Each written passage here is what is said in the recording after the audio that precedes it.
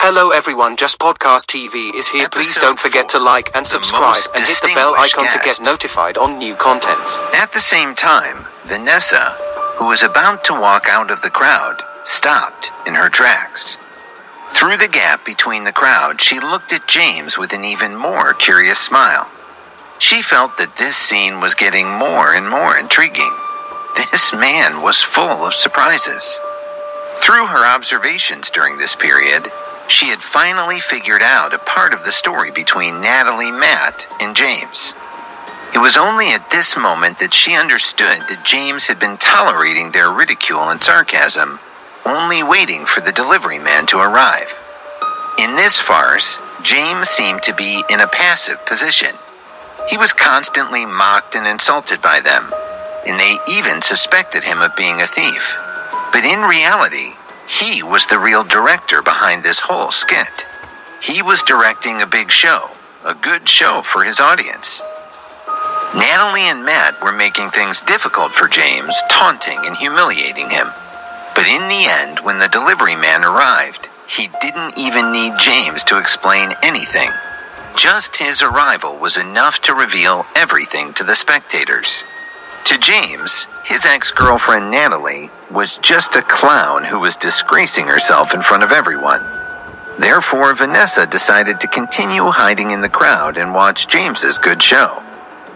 James was not in a hurry to sign for the express delivery. He just politely nodded to the courier and turned around to look at Natalie, Matt, and Mr. Williams. The corner of his mouth rose slightly, and he gradually exposed a splendid expression. At this moment, although James did not say anything, his gaze was like a silent slap to the trio's faces. One by one, he had slapped every single one of them, and it was a silent yet resounding slap. Natalie's expression turned ugly. Matt's expression did not look good either. Mr. Williams had no idea what to do when faced with such a sudden reversal. The surrounding guests began to discuss amongst themselves. They all glanced at Natalie, Matt, and Mr. Williams while talking. This instantly made the trio's faces look even worse.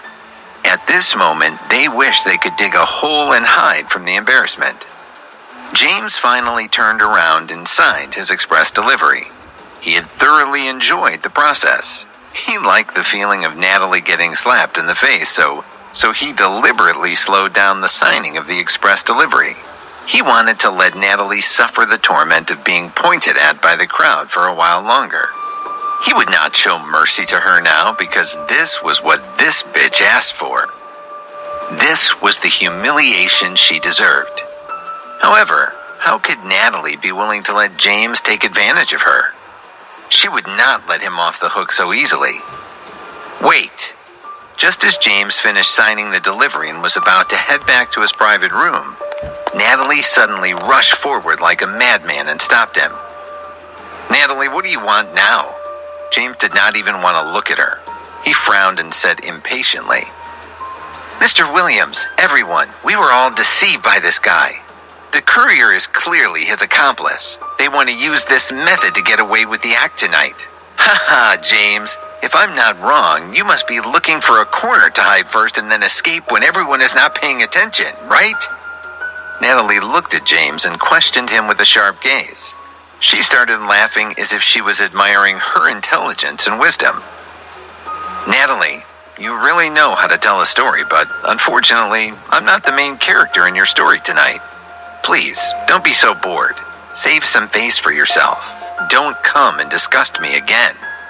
James said calmly, but the content of his words did not give Natalie any face. Natalie did not take James's words seriously. She now firmly believed that her judgment was correct. This guy was hiding something. "James, you still want to deny it? In my opinion, your express delivery is just a cover-up." A sinister smile flashed across Natalie's eyes as she continued. "Why do you say that?" James was not angry that Natalie was framing him like this. He only looked at her with a grin adorning his face as he calmly asked, "How can you appear on the third floor with your dirty outfit? This is the biggest suspicion. According to the restaurant's rules, it's impossible to enter this place without appropriate dressing. Natalie felt that she was getting a whole lot smarter. When she said this, she was beaming with joy. She even looked at Matt and gave him a flirtatious look to show off her ability. "That's right, James. Why don't you tell us how you got here?" Matt also chimed in at this time. Although Natalie's brainless deduction was just here spouting nonsense, with Matt's agreement, the surrounding guests actually believed her. They all looked at James as if waiting to see how he would answer this time. After all, his attire was indeed too shabby. It was somewhat abnormal to appear here. "Why should I answer your questions? You guys are just too bored in your lives." James didn't want to waste any more time with them. He refused to entertain them and walked away. Vanessa was still in the private room. He did not want to let her wait for too long. However, James's actions made Natalie think that he had been seen through by her. He had become angry from embarrassment and wanted to escape. The surrounding guests, Matt and Mr. Williams, also felt the same. "Mr. Williams, this guy wants to escape. Quickly stop him. Don't let him run away," Natalie quickly said to Mr. Williams. Mr. Williams suddenly dashed forward and stopped James with his hands. He shouted, "Stop! Stop right there, you thief! You still want to leave today?" Matt also joined the floor manager. Natalie took advantage of James not paying attention to her and rushed over to him. She snatched the express delivery from his hand. But even stranger was that James did not stop Natalie. Instead, he revealed a strange smile on his face. "Friends, watch carefully. I'll get the stolen goods now." Natalie revealed a ferocious expression and ripped open the express delivery in front of everyone. The express delivery box fell to the ground, bouncing off on the floor.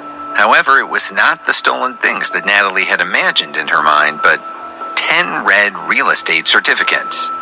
Those scattered real estate certificates were exceptionally eye-catching under the extravagant lights on the 3rd floor. At the same time, they also attracted the gazes of all the surrounding guests. At this time, one of the property certificates was flipped open. It happened to be on the page that marked the owner of the property. In there, the name of the owner was clearly written, James Tucker. This meant that the property ownership certificate belonged to James. However, this wasn't what shocked them.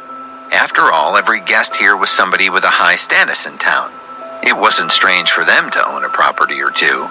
What shocked them the most was that the landmark on the property certificate was actually the entire 53rd floor of the Global Financial Center. Global Financial Center? The property rights of the entire floor? What kind of concept was this? One must know that the building was located in the hub of the most prosperous business circle in the city. The Global Financial Center was the best commercial office building there. In New York, where every inch of land was worth its weight in gold, based on the current market value, the worth of this property was at least $300 million. Furthermore, other than this one, there were 9 more open property certificates scattered on the floor, although their real estate locations were hidden from the Crown's sight. Damn it. How could someone who owned such a golden office building be a thief? At this moment, they could understand this question with their toes. Who would dare say that he was a thief? That would be so ignorant. It was obvious that James was not a thief at all. He was the most distinguished guest here tonight. Episode 5, Self-Inflicted. At this moment, Natalie was stunned. Matt frowned, and the last one of the party of 3, Manager Williams, was dumbfounded. Even the surrounding guests were reeling in shock. They were scared senseless by the property ownership certificate that James had opened. Vanessa, who was standing in the crowd, was no exception either. Her face revealed a trace of surprise. It was not an ordinary property ownership certificate, but the best office building in the business hub of New York. The entire floor of Global Financial Center. James's identity made her even more interested.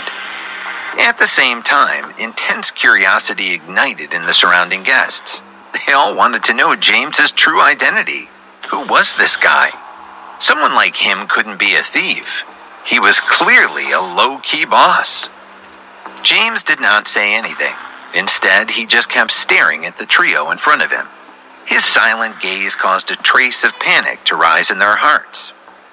Looking at the bright red property certificates on the floor, Manager Williams felt like his brain was out of oxygen, and his eyes were seeing black. He felt like he was going to collapse from fear. He did not dare to look James in the eyes. How could he? Compared to James, he was just an ordinary worker. He couldn't afford to offend someone as rich as James, who was worth hundreds of millions of dollars. He recalled his rude treatment of James just now. He wished there was a hole here where he could jump into. He wanted to slap himself twice. How embarrassing. He knew that he was done for. He might not even be able to keep his job here. Matt was also astonished. He was a rich man's son, so he naturally knew what such a property signified. This person was someone he could not afford to offend. Nonetheless, his face was full of doubt, despite seeing the certificates with his own eyes. James was his university classmate, so Matt naturally knew him very well. With his financial situation, it would be hard for him to buy a house in the remote suburbs of New York, let alone in the city's business hub. Otherwise, he could not have snatched James's girlfriend, Natalie. How can this guy own such a property? That's clearly out of his league. Is he a rich guy whose identity was hidden till now? Matt temporarily let go of the guilt in his heart and started to think seriously. Today's incident was weighing on his mind. Needless to say, Natalie's expression was the worst of everyone. It was as if she had eaten a fly. She originally wanted to seize James's weakness in front of everyone and expose his identity as a thief. She wanted to see him make a fool of himself, humiliating and breaking his self-respect. However, the reality was cruel. Instead of him, she was the one who got ridiculed. Although she felt embarrassed and angry in her heart, for a moment, she had nothing to say. She did not know how to deal with the sudden change. The guests who had mocked James earlier avoided looking at him. They did not dare to meet his gaze. Although they had a certain status and position in New York, they still couldn't afford to offend someone who owned such property. James stood there with his hands behind his back, still not speaking. Looking at the expressions on everyone's faces, the corner of his mouth rose slightly. A moment later, a faint smile crept upon his face. He was not in a hurry to break the awkward atmosphere. His gaze slowly swept across the crowd, appreciating the different expressions on their faces. These rich people were used to looking down on others. Today, though, they were slapped across the face by James. And they could not say a single word in protest. This was the first time James had experienced this feeling. He felt exhilarated, as if all the frustration and pent-up emotions over the breakup had been vented at this moment. He wanted to enjoy the pleasure of torturing them with his eyes for a while longer. However, the expression on Natalie's face was quickly replaced by doubt. The suspicion in her heart towards James was much stronger than Matt's. One should know that just an hour ago, she was still James's girlfriend. She had slept with James for 5 whole years, and never did she learn that he was hiding such a shocking wealth under his poor guise. Has he been lying to me? Is he a rich kid who has been hiding his identity? If that's true, then I'd have suffered a great loss, Natalie muttered in her heart. The more she thought about it, the more awful she felt. Manager Williams finally could not bear James's gaze anymore. His legs went weak, and he found it hard to continue standing there. Mr. Tucker, I'm sorry. It's all my fault. I was blind and did not recognize your greatness. He lowered his eyes and apologized to James. He didn't even dare to raise his head for a second. To show his sincerity, he crouched on the floor and helped James pick up the property certificates scattered on the floor. After gathering everything, he respectfully handed them back. Manager Williams' actions proved James's innocence even more. Natalie and Matt were simply making trouble for no reason. However, this had once again stoked Natalie's ego. This dramatic episode had damaged her dignity and made Matt lose face. Her embarrassment turned into anger. Combined with her previous analysis, she once again concluded in her heart, Natalie threw caution to the wind. She rushed out and said to Manager Williams, "Mr. Williams, what are you doing? These real estate certificates are fake. Why are you afraid of him? He's a thief, a big liar. Don't be fooled by him. Quick, arrest him. Don't let him escape." She knew James well and understood his circumstances more than everyone here.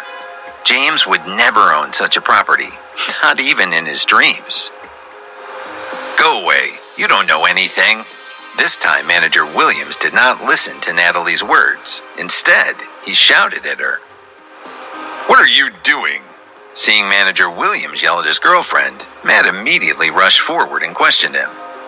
"Nothing. Tell her not to get in my way and apologize to the guest," Manager Williams said to Matt with a straight face, not giving him any face at all.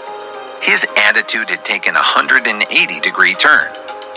Although Manager Williams was just an ordinary office worker, he had accumulated a lot of experience over the years. He had a feeling that James's property ownership certificates were most likely authentic. He could tell a thing or two from the discussions of the surrounding guests. "You..." Manager Williams' attitude towards him made Matt's nose crooked in anger. He almost blew his top. However, this was Manager Williams' territory after all. He would at most not come here to spend money in the future. Apart from that, he could not do anything to him. James did not say a word from the beginning to the end, but the expression on his face became even more exciting. The scene of them hurting each other without him saying anything made him feel very content. What a great feeling. Knowing that he couldn't use force here, Matt could only stand where was. He no longer spoke. Natalie was anxious. She said to the manager again, "Manager Williams, believe me, his real estate certificate is fake. He's a liar." "Natalie, why do you say Mr. Tucker's real estate certificate is fake?" Manager Williams rolled his eyes and retorted. However, the way he addressed them had completely changed. "Because I'm his ex-girlfriend. I've been with him for 5 years. I know his situation like the back of my hand. He's completely poor. He doesn't have the money to buy me Chanel bags, let alone owning property worth hundreds of millions." Natalie was too desperate to care about anything. She simply told them about their relationship. All the surrounding guests finally understood the relationship between the three of them. After Natalie finished speaking, she raised her neck high like a proud swan. She felt that she had already brought out ironclad evidence. James could no longer continue to deceive her and others. At this moment, a man in his 30s suddenly walked over and politely nodded to James. "Sir, may I see your property certificate?" "Of course." Without saying anything else, James took a property ownership certificate from Manager Williams and handed it to the man. The man took the property ownership certificate and started reading it seriously. The entire room turned silent. They were all staring at the man with bated breath, waiting for his confirmation. About 10 seconds later, the man smiled and said, "Mr. Tucker is really young and promising.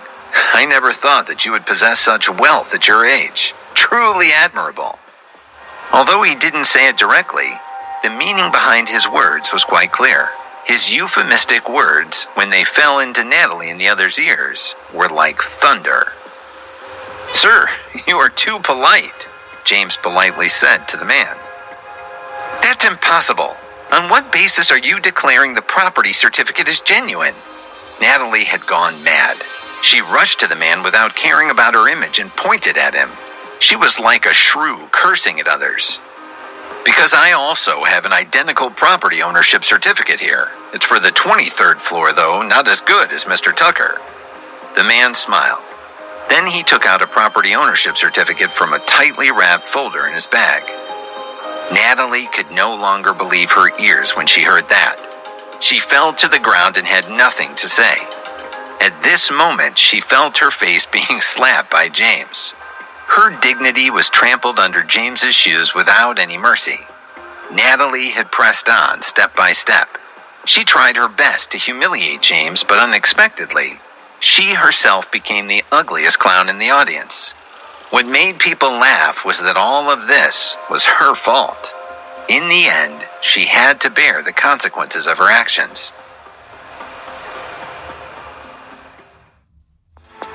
Episode 6. Nothing left. Impossible. This is impossible. Natalie was slumped on the ground and muttered to herself. She did not want to believe the truth in front of her. No, she did not dare to face the facts. How could James own such a property? He's a poor guy who can't even afford a house. Natalie shook her head frantically. Her hair was disheveled, and she looked like a crazy woman. She no longer had any of her previous arrogance and haughty attitude. The cunning Matt did not care about Natalie either. Instead, he deliberately took a few steps back and distanced himself from her. From the looks of it, he seemed to be cutting ties with Natalie. He did not have the slightest intention of going forward to help her regain her emotions. James stared at Natalie sitting on the ground. He did not have a shred of pity in his heart. This greedy woman. He had paid so much for her in the past and treated her so well, but she still abandoned him for riches. This was what she deserved. The surrounding guests also cast looks of contempt and disdain in Natalie's direction. A gold digger like her would not receive any respect from anyone, no matter the place or occasion. Mr. Tucker, please keep your precious items on your person. I'll arrange security to get rid of these two annoying things as soon as possible. Manager Williams handed the property ownership certificate to James with a trembling voice. He was very respectful in his behavior, not daring to rub James the wrong way. He was trying his best to please James, hoping that James would not take offense at his rude behavior. Wait. At that moment, the man in his 30s frowned. He seemed to have thought of something and shouted at Manager Williams. The man's expression shifted as he quickly walked in front of Manager Williams. He picked up another property ownership certificate and quickly flipped it open. Then he excitedly muttered to himself, "Oh my God, it's the 54th floor. It's really the 54th floor." He seemed to have gone mad as he snatched the remaining property ownership certificates from Manager Williams' hands. He flipped them open one by one. 55th floor. 56th floor. As the certificates were opened one by one, the expression on the man's face became more and more excited.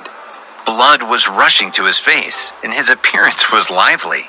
At first he muttered to himself in a low voice. Later on, due to his emotions getting too agitated, he actually started saying them out loud. 57th floor, 58th floor, 59th floor, 60th floor. Ha ha ha! In the end, he burst into laughter. He looked as if he'd lost his mind, causing everyone to be stunned. They didn't understand what he was talking about at all.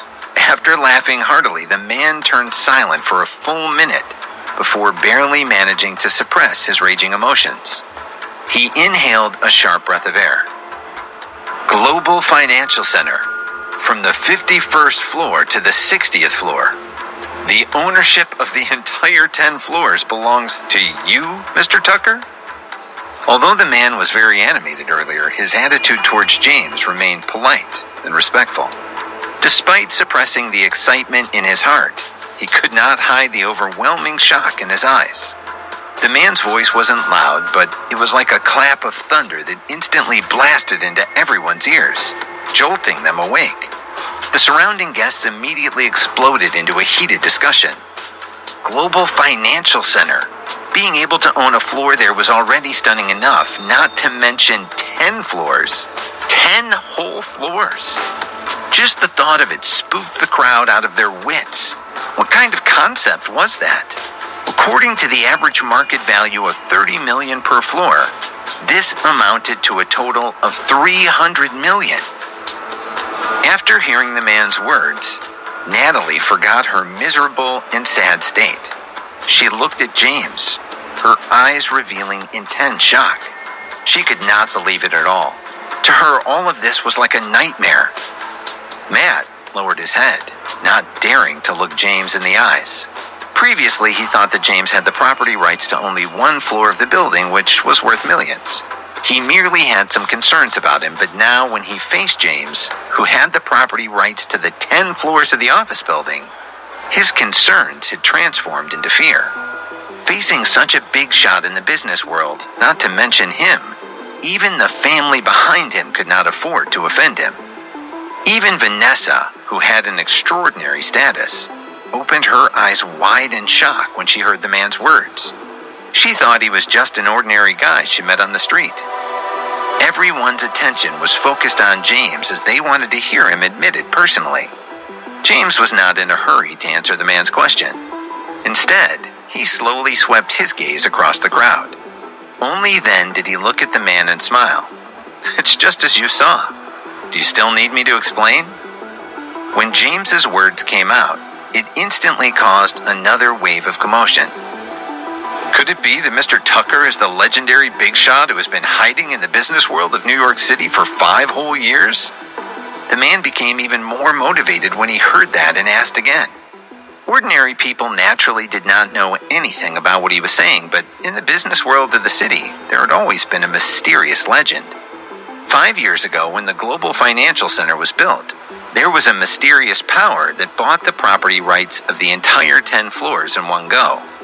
But strangely, for the past 5 years, they had been left empty. Many international companies were willing to pay a high price to rent the office, but they were unable to contact the owner. The 10 floors that had been vacant all this time happened to be the 51st to 60th floors. That was why this man was so awestruck earlier. James didn't answer the man's question. He looked at him and smiled. He didn't deny it. Actually, James couldn't really answer him. It was impossible for him to say that these were all given to him by the system. However, his smile was taken as a form of agreement. The man inferred the meaning he wanted and didn't say anything else. However, his face revealed an even more elated expression. He respectfully handed the property ownership certificates to James, showing almost reverence in his actions. At this moment, 2 security guards downstairs had also rushed over. When Manager Williams saw them, his eyes revealed a trace of ruthlessness. He knew that his chance to show off had arrived. He would redeem himself of his earlier blunder. "The 2 of you, come here and chase this crazy woman out of here. Don't let her affect Mr. Tucker's mood any longer." Manager Williams called out to the 2 security guards. He pointed at Natalie, who was sitting on the ground in a daze, and ordered fiercely, "Yes, sir."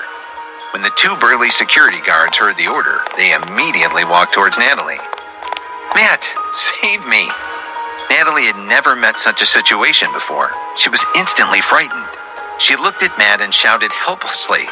She wanted to seek the protection of her new boyfriend, Matt, but the other party was not willing to stand up for her.